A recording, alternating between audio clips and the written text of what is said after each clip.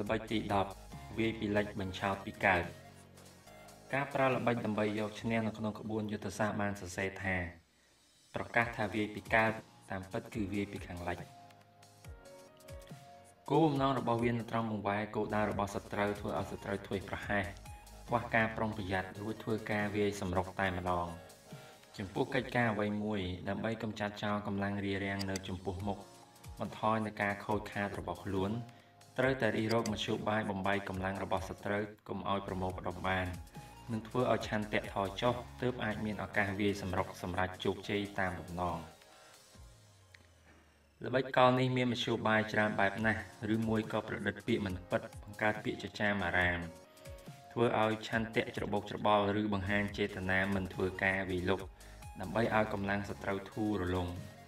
កាត់បន្ថយការការពារតែរាល់សកម្មភាពនិងគោលបំណងរបស់ខ្លួន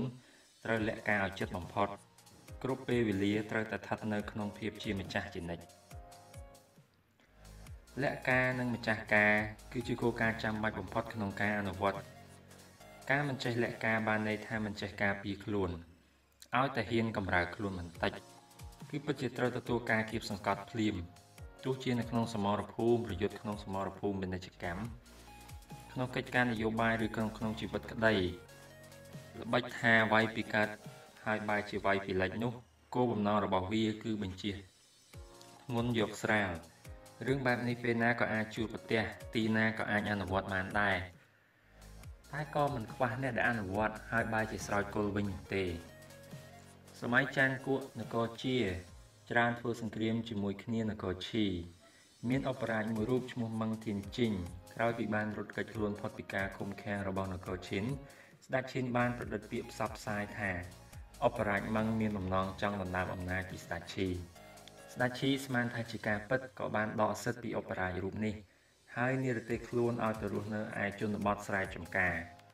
កូនចៅរបស់លោកអបរាជម្នាក់ឈ្មោះហ្វឹងនៀន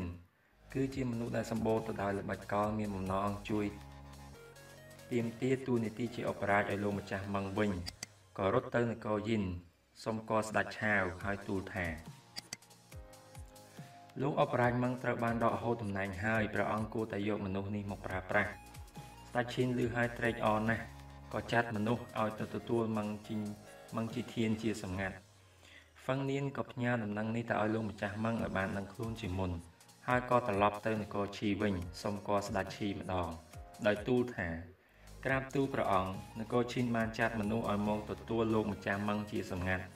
បើមនុស្សនេះខ្លាចជាមន្ត្រីរបស់នគរឈិនពិតជាមានផលអាក្រក់ចំពោះនគរយើងខ្លាំងណាស់ឬបែបនេះស្ដេចឈីក៏ចាត់កម្លាំងឲ្យទៅស៊ើបមើលតើរឿងនេះពិតឬមិនពិត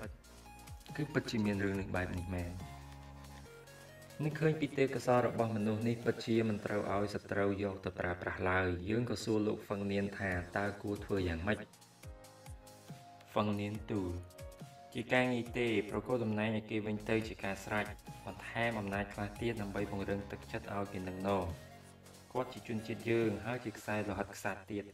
ទូព្រះបង្គំជឿជាដាច់ខាតថាគាត់មិនសុខចិត្តទៅបម្រើសត្រូវនោះទេ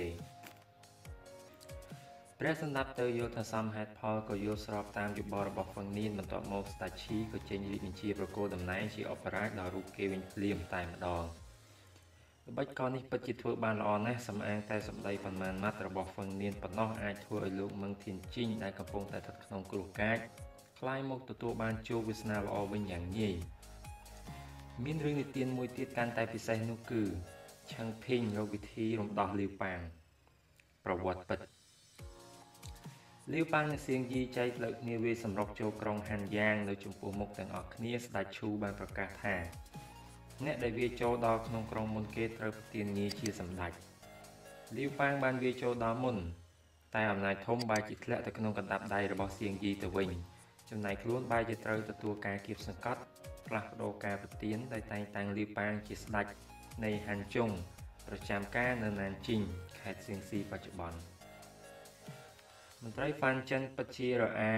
នឹងលាវប៉ាងណាស់ច្រើនដងហើយដែលរកមធ្យោបាយសម្លាប់គេចោលបានរកលេសមិនឲ្យលាវប៉ាងទៅទទួលតំណែងនៅហាន់ជុងបានឡើយមានបំណងទុកលាវប៉ាងឲ្យនៅហាន់យ៉ាងដោយយកលេសថានៅជួយកិច្ចការសិនការពិតគឺជាការឃុំខ្លួនដោយវិធីត្រជាក់ប៉ុណ្ណោះ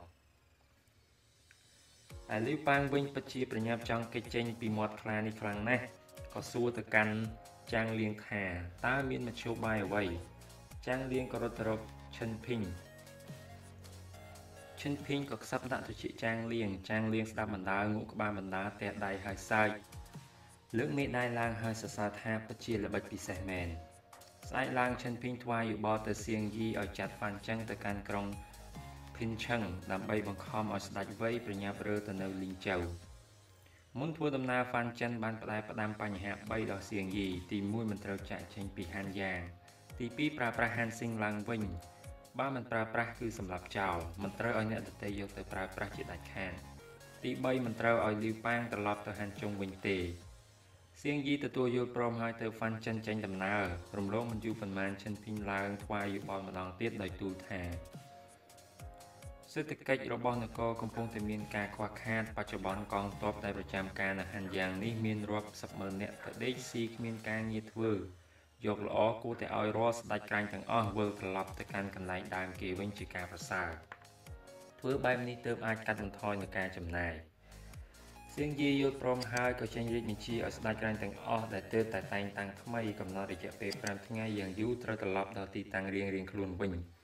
តែចំពោះលីវប៉ាងដាច់ខាតមិនឲ្យធ្វើដំណើរទៅណាទេលីវប៉ាងភ្ញាក់ផ្អើលពេលក្រោយយល់ឃើញថាសៀងយីពិតជាមានបំណងអ្វីចំពោះខ្លួនហើយក៏ប្រញាប់ទៅរកជួបចាងលៀងដើម្បីពិគ្រោះយោបល់ចាងលៀងជ្រួញចិញ្ចើមក៏នឹកឃើញល្បិចមួយភ្លាមដែលប្រាប់លីវប៉ាងឲ្យចូលគាល់ស្ដេចសៀងយីសុំច្បាប់ទៅសួរសុខទុក្ខឪពុកម្ដាយបងប្អូនឯស្រុកកំណើតនិងបង្រៀនទៀតថាត្រូវធ្វើយ៉ាងនេះឬធ្វើយ៉ាងនោះ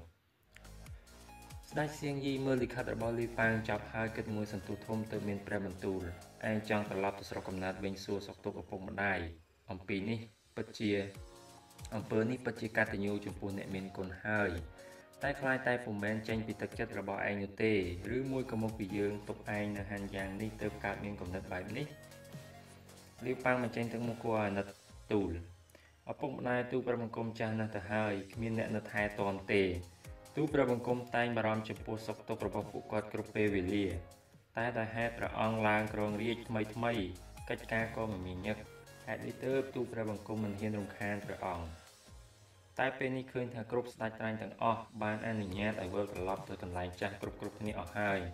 អាចសប្បាយបានជួបជុំគ្រួសារចំណែកទូលព្រះបង្គំត្រូវទុកឲ្យនៅទីនេះតែម្នាក់ឯងមិនដឹងជាពេលណាឆ្នាំណាទើបអាចជួបមុខអ្នកមានគុណបាននោះទេនិយាយដល់ត្រឹមនេះស្រាប់តែយំហ៊ូតែម្ដងពេលនេះចាងលៀងក៏ចេញជួយសម្ដែងមិនត្រូវឲ្យគេត្រឡប់ទៅស្រុកកំណើតជួបជុំគ្រួសារទេគួរតែបញ្ជូនគេទៅកាន់ហាន់ជុងវិញប្រសើរជាងហើយចាត់មនុស្សទៅទទួលយកក្រុមគ្រួសារគេទាំងអស់មកទីនេះធ្វើជាចំណាត់ខ្មាំងដើម្បីការពារកុំឲ្យគេនៅស្រមៃកាត់គំនិតផ្ដេសផ្ដាស់បានសៀងយីលើនិយាយបែបនេះក៏ងប់ប្រសេះរសាហើយមានព្រះបន្ទូលឯងនិយាយត្រូវណាស់មូលហេតុដែលយើងមិនឲ្យគេទៅហាន់ជុងវិញព្រោះតែខ្លាចគេកើតមានចិត្តគំនិតផ្ដេសផ្ដាស់នេះឯងឈិនភីងក៏ឆ្លៀតឱកាសនេះចេញជួយសម្ដែងដែរព្រះអង្គបានប្រទានលីវប៉ាងស្ដេចក្រាញ់ហាន់ជុងបានប្រកាសពេញព្រះនគរទៅហើយជារាជសព្វមុខមន្ត្រីអ្នកណាក៏ដឹងដែរបើមិនឲ្យគេឡើងកាន់តំណែងខ្លាចតែគេលួចសើចយំព្រះអង្គហើយនាំគ្នានិយាយថាព្រះអង្គគ្រាន់តែឡើងសោយរាជភ្លាមមានបន្ទូលមិនពិតភ្លាមតែម្ដងបែបនេះខ្លាចក្រែងទៅថ្ងៃមុខរាល់រាជបញ្ជាមិនត្រូវទទួលការគោរពនេះចេះក៏ម្យ៉ាងដែរគឺអាចធ្វើតាមសម្ដីរបស់ចាងលៀងទៅយកគ្រួសាររបស់លីវប៉ាងទាំងអស់មកធ្វើជាចំណាត់ខ្មាំងទុកនៅហានយ៉ាងនេះរួចបញ្ជូនលីវប៉ាងទៅកាន់ហានជុងវិញទី1អាចរក្សានៅព្រះបន្ទូលពិតរបស់ព្រះអង្គទី2អាចជាគំនាបចំពោះលីវប៉ាងមិនឲ្យគេគិតធ្វើអ្វីផ្ដេសផ្ដាស់បានបែបនេះមិនប្រសើរទាំងសងខាងទេឬស្ដេចសៀងយីព្រះតម្រិះយ៉ាងយូរទើបមានបន្ទូលទាំងមិនអស់ប្រតិបានជាគ្រប់គ្នានិយាយបែបនេះទៅហើយស្ដាប់ទៅក៏សមហេតុផលដែរល្អណាស់យើងអនុញ្ញាតឲ្យឯងទៅទទួលតំណែងនៅហានជុងតែមិនអនុញ្ញាតឲ្យឯងទៅស្រុកកំណើតទេថ្ងៃស្អែកគឺចេញដំណើរតែម្ដងទៅឮព្រះបន្ទូលនេះលីវប៉ាងពិតជាត្រេកអររកអ្វីព្រាបផ្ទឹមពុំបានឡើយតែបែរជាបញ្ចេញទឹកមុខគួរឲ្យអាណិតនៅក្រាបសំពះមិនព្រមងើបនៅតែបន្តទាមទារសុំទៅស្រុកកំណើតសាកសួរសុខទុក្ខគ្រួសារពេលនេះសៀងយីហាក់កើតប្រតិអាណិតដែរក៏លួងលោមឯងទៅហាន់ជុងតាមសម្រួលទៅយើងពិតជានាំយកក្រុមគ្រួសាររបស់ឯងមកទីនេះនិងចិញ្ចឹមថែរក្សាឲ្យបានល្អបំផុតពេលឯងទៅដល់ទីនោះបំពេញកិច្ចការបានចប់សពគ្រប់ហើយចាំចាត់មនុស្សឲ្យទៅទទួលពួកគាត់ ធ្វើបែបនេះមិនរាប់ថាអកតញ្ញូទេពេលនេះលាវប៉ាងបង្ខំចិត្តងើបឡើងហើយក៏អរគុណចំពោះព្រះគុណដ៏ធំធេងនៃស្ដេចសៀងយីគ្រាន់តែបានត្រឡប់មកមន្ទីរវិញប្រៀបបាននឹងខ្លាកំណាចដែលត្រូវបានដោះលែងឲ្យវិលត្រឡប់ទៅភ្នំវិញក៏បញ្ជាដល់មេតបនិងកូនទាហានទាំងអស់ឲ្យដកបង្គោលប្រមូលជំរំជាបន្ទាន់ហើយចេញដំណើរយ៉ាងកក្រឹកកក្រែងទៅហាន់ជុំវិញ